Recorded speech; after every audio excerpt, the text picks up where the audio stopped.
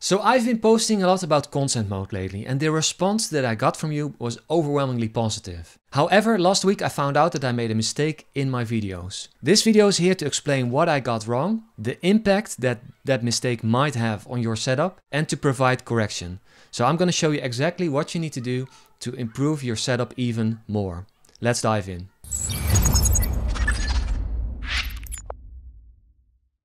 So let me start out by saying that I'm sorry for this. I work hard to condense complicated topics into a short period of time so you can just watch, implement and get on with your life. However, the devil is in the details in my line of work, and I evidently failed to fact check everything before I publish, and I'm just really sorry for this. The best thing that I can do now is to be as open and transparent as possible about it and to guide you towards a possible solution. So what did I get wrong? Well, in my videos, I tell you to use the initialization all pages trigger on your GA4 config tag. And it turns out that is not the best way of implementing consent mode.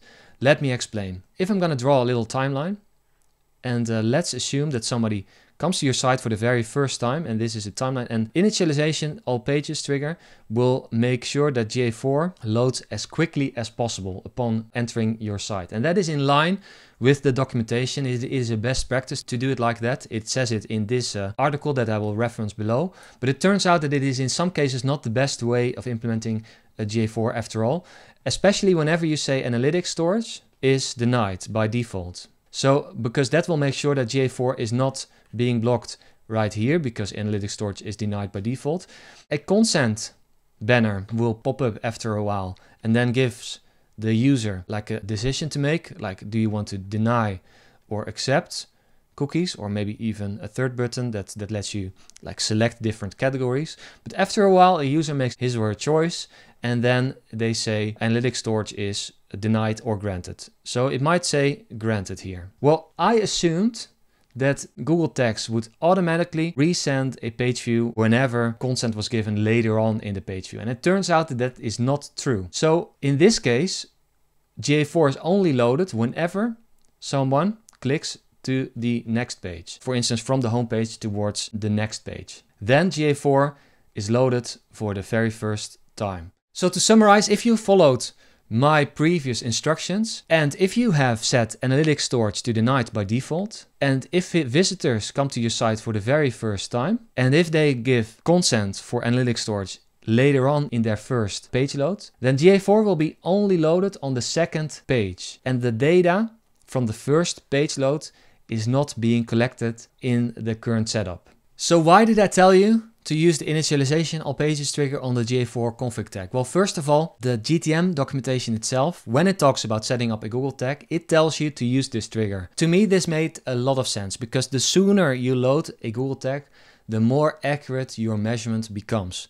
That's also why you're instructed to put the GTM container code as high in your page as possible, because the higher it is, the sooner it will load and the more accurate your measurement becomes. Also, whenever I read something on consent mode, it told me that tags would automatically adjust their behavior. And I just misread this documentation. I also found this comment by Simon Hava from 3 years ago where he made the same mistake. He also says GA4 automatically resends the page view when consent is granted. But he corrected himself 1 year later and he said that it is a bit outdated. It was written based on either a bug or misreading of the data. And I found this out myself too. I was building a setup for a client last week and I was testing also the consent scenarios, and I didn't see any page view coming in even after consent had been given. So that's when I started to realize that I was wrong. So what are the implications of this mistake?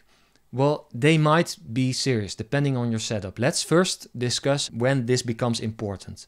Well, this becomes important whenever you have set analytics storage to denied by default. So whenever somebody enters your site, you're not loading GA4. You're actually blocking GA4 right now. If people land on your site for the first time, they give consent later on in that page load. And if they give consent, GA4 is only loaded on the second page that people visit. That means that you miss out on the data from your first visit. Well, what exactly are you missing out on? Well, it turns out that you're probably gonna miss your UTM tags, because UTM tags are usually detected on the first visit.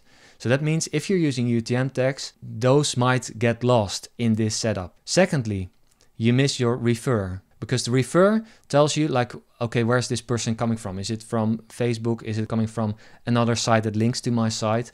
And the refer field is very important to Google Analytics to check and attribute that session to a traffic source. So these two together means that you might lose some traffic source information. Also, because you're only tracking the second page, you do not get the proper landing page in your report because you kind of missed the first page load. So again, in some cases, the implications of this mistake might be actually quite serious because you miss out on some traffic source information and also on some landing page information. So if this is the case for you, I recommend that you watch the next section to see how you can solve this issue. So what should you do? I've divided this part up into two sections. First of all, I want to give you some pointers if you've been following along with my cookiebot video. So if you've watched that, this is what you should do. First of all, we're not going to use the initialization all pages trigger anymore on the GA4 tag because we're going to make a new trigger. Let's look at the cookie banner. So if I accept all cookies, you will find that on accepting cookies, and then if I go back into Tag Assistant, you will find that there's a cookie consent update event in the data layer present. You do not need to understand whatever this means, but what you should do is we're going to use this event to initialize all our Google tags. So I'm going to go into triggers. I'm going to create a new trigger that I'm going to call cookie consent update. I'm going to go into trigger configuration and I'm going to choose the custom event trigger. Under event name, I'm going to paste this in. So cookie underscore consent underscore update. And I want this to fire on all custom events with this name. I'm going to hit save. And this is the trigger that I'm going to use for GA4.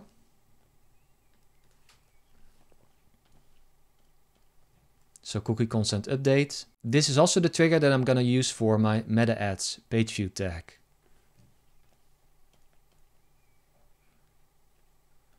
And you should also use this for other tags that need consent. For instance, I have Piwik Pro.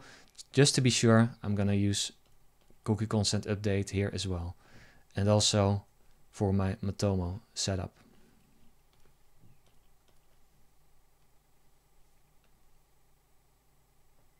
This will make sure that GA4 and all your other tags are loaded on every page, but also after somebody has granted a consent for analytics storage or ad storage. All right, let's test the setup. And for the sake of this demonstration, I've set all the defaults to denied because that's really where this mistake really applies. Let's see if the setup is working now. So I've removed my cookie banner preferences. So this is the scenario where somebody lands on your site for the first time and hasn't denied or accepted the cookies yet. The tags haven't been fired yet because I haven't made my decision. And if I click allow all, I see that there is a cookie consent update message in the data layer. And here is where all my tags are fired. And if I click onto the next page, I will see cookie consent update there as well. So it will fire on all pages. So let's look also at the scenario where people refuse cookies. So if I'm going into my site, I'm going to refuse cookies, I will also get a cookie consent update message right here. And what you will find is that some tags will be blocked. So for instance, the meta ads tag, my Piwik Pro tag and my Matomo tag. These are being blocked because in my consent overview, I told GTM that analytics storage is required or ad storage is required in case of meta ads. What you'll also find is that even though consent is denied at this point, that the GA4 config tag is still being fired. This is because GA4 will track anonymous pings whenever somebody will deny analytics storage. So if analytics storage is granted, it will fire and it will track everything that it usually tracks. But if consent is not given, it will still fire, but it will track anonymous pings. I'm planning on making a separate video on this in the future, but the reason that it behaves like this is so that GA4 can model the data afterwards in some cases. I'm planning on making a separate video on that, but I can understand that this is confusing, but this is the behavior that it should have. This is expected behavior. If you do not want this, if you want a GA4 tag to block completely, so if you do not want anonymous pings to load, you will need to go into your GA4 config tag and then say require additional consent. And then if you say analytic storage is required, then it will block until analytic storage is present. So let's do this again. I'm going to hit preview. I've already refused cookies. I'm not going to do it again. On cookie consent update, you will find that all the tags are blocked by consent settings right now.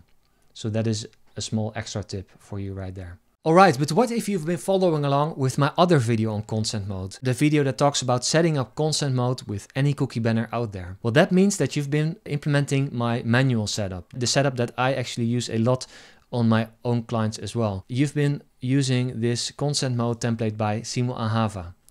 Well, in this case, you need to do a little bit more work because I recommend that you do not use the initialization of pages trigger on your GA4 config tag here either. I have made a separate video on how to set this up. I will link it down below on how to set this up with meta ads. And as you can see, I already have made a custom trigger GTM consent update for my meta ads pixel. I recommend that you go watch that video and afterwards come back here because we're going to use the same trigger that I made for meta ads. I'm going to use the same trigger on my other tags as well. I'm going to use it on my GA4 config tag. I'm going to use it on my Matomo tag right here. And I'm also going to use it on my Pbic Pro tag. So you want to use this on all your page view tags. So if you have TikTok or Pinterest or whatever platform you're tracking, you want to use this trigger. All right, let's test if this setup is working as well. I've removed my cookie preferences again. I'm going to hit preview. So this is a scenario before any consent has been given. As you can see, I'm firing the GTM consent update right here. And you see that there are a couple of tags already being blocked. If I allow all cookies, there's another GTM consent update being fired. As you can see that my tags are fired now. Let's remove the cookie consent preferences one more time and then refuse consent. Let's see what happens here. Consent has been denied at this point. And as you can see that many tags have been blocked, for instance, the meta ads tags, because there's no ad storage. Matomo and Pbic Pro have been blocked because I have told that they can only be fired after analytics storage has been set. And again, GA4 config tag has been fired, and that is expected behavior because even though we're not tracking like everything that we would usually track, GA4 will always track anonymous pings in order to be able to use modeling to restore that data. If you do not want that, if you want to block GA4 in all instances, again, just go ahead into your consent overview in the top right corner and then click GA4 config and then say require additional consent and analytic storage. I might do a separate video on this in the future on data modeling, etc. All right, that's it for today. Again, my apologies for all the inconvenience. I wish I got this right the first time around. I might re-record my other consent mode videos in the future, but that will take quite a bit of time. So until then, I will reference this video underneath all my other videos, and I hope that will clarify and rectify some of the mistakes that I've made in those videos. Thanks for watching, and I'll see you in the next video. Have a nice day. Goodbye.